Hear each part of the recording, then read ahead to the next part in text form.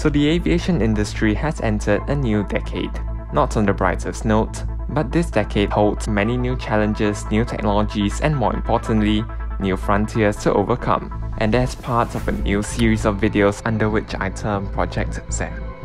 In this video, we kickstart this project and take a look at the Aerion AS2. In future videos, we also take a look at the business case for supersonic air travel, some challenges and whether it can fit in today's society. But before we dive any deeper, if you're new here, a warm welcome and do stay tuned for more great videos on the way.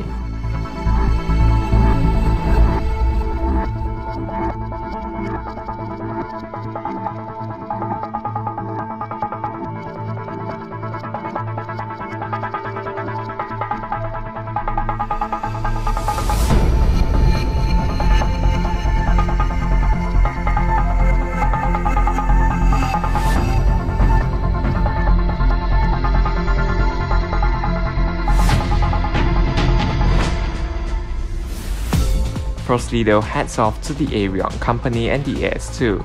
The aircraft is a private corporate jet flying only 11 passengers to distances of 4,200 nautical miles when flying Mach 1.4 cruising at 54,000 feet.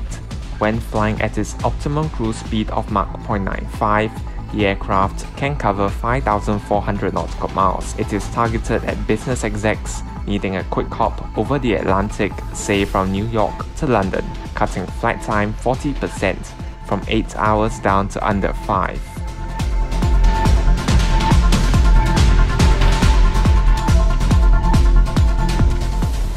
Incorporating a natural laminar flow wing with high aspect ratio and T-tail reducing drag, the aircraft is designed to reduce drag 20% and soften its sonic boom to near imperceptible levels up to Mach 1.2. The light airframe reduces thrust needed, thus no afterburning engines which guzzle fuel, but simple General Electric affinity engines developed from the CFM56, the engine powering most A320s today.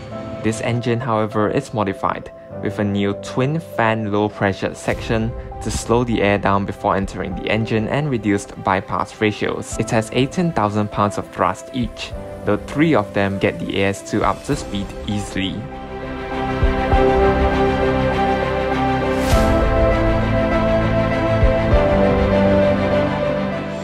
The cabin, however, is rather conventional, especially at this price point.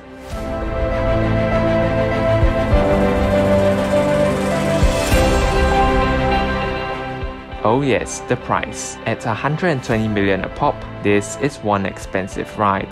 To put things into perspective, a Gulfstream G650, a slightly larger, more spacious aircraft with more range, can be had for half the price. Still, for the extra money, surely the Aerion will run rings around the Gulfstream, right? Well, it depends. See, the AS2 can fly only at its maximum speed for routes up to 4,200 nautical miles. Beyond that, it can only fly at Mach 0.95, 5% faster than G650ER's top speed. G650ER also has the longer legs, flying more than 7,000 nautical miles. Flying from San Francisco to Singapore, the G650ER can do the mission in one go, while AS2 would have to make a fuel stop, reducing the time saved.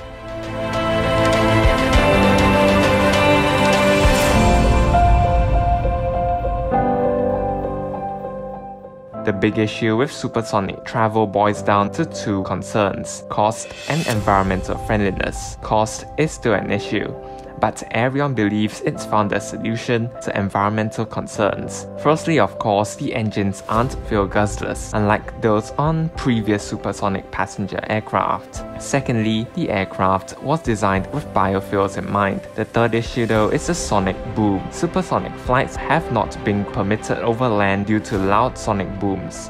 Aerion hopes to get the all-clear with their boomless technology, with the aerodynamics designed to reduce sonic boom shockwaves to nearly imperceptible levels on the ground up to Mach 1.2. With supersonic flights above land approved, the AS2 could change transcontinental travel within US and China.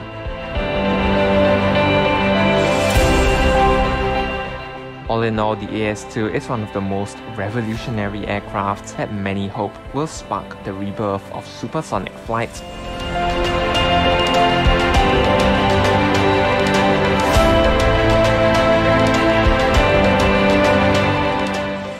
AS2 represents the best of supersonic air travel, the closest we civilians can ever get to moving faster than sound, but will be a small fraction of the future of air travel. Stay tuned in this new series to learn where majority of us are actually headed to, and what kind of an aviation industry we are actually striving towards, and why it may be actually all the better for us and our globe. But till we meet then, wishing everyone a truly clear sky ahead.